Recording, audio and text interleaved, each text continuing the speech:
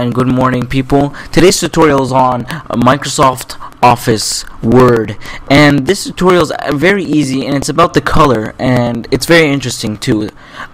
So right when you open or buy Microsoft Office Word, gives you this blue color, and if you want to change this color, all you need to do is go to the top left corner of the screen or the window and click on the start button. Now I'm using Microsoft Office Word 2007.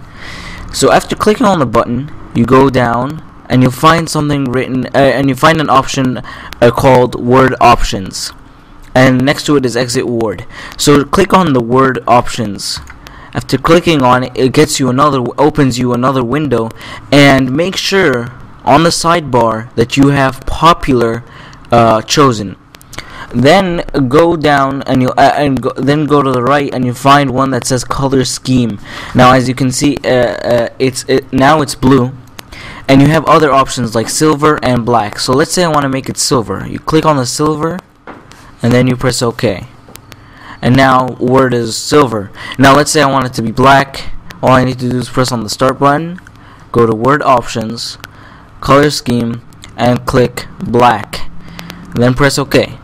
Then let's say I didn't like black, I can go back to blue, and you can do this all day long. This was my tutorial, and thank you for watching this easy but simple tutorial.